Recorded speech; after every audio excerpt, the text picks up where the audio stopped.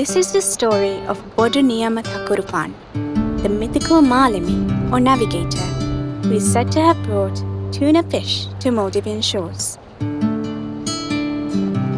One day, while on a trading journey, Bodu Niyama, who was at the mast at the time, busy with the astronomical calculations that helped him navigate a sea better than anyone else, spotted a large, beautiful feeler through his binoculars. He immediately called out to his men, who then caught the feeler. He instructed them to slice the fish into portions and save him the head. Bodu Niyama and his crew sailed for 88 days as they traveled to the edge of the ocean. As they got closer, the seas became rougher and a storm started to brew. They finally found the great black Dhivehi, or coral tree.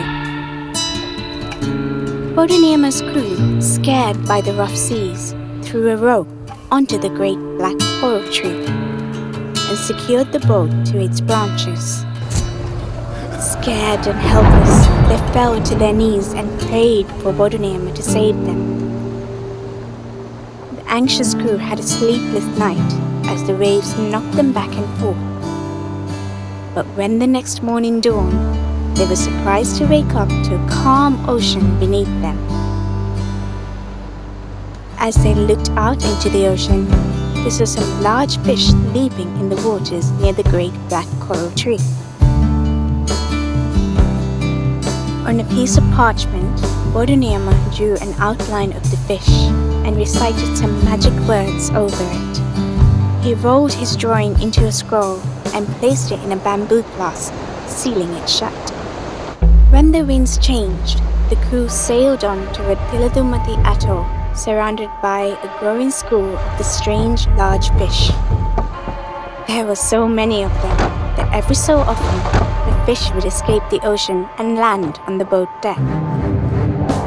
As they approached Baravelikando, they saw what looked like two large rocks rising from the sea.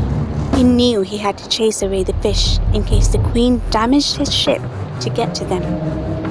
He threw his drawing into the dark blue waters and it sank to the bottom.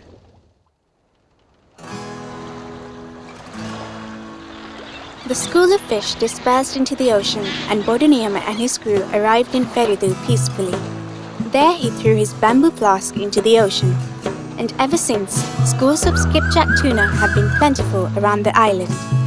The islanders embraced this new abundance of tuna, and Maldivians now prepare tuna in many delicious ways, using both modern and traditional methods.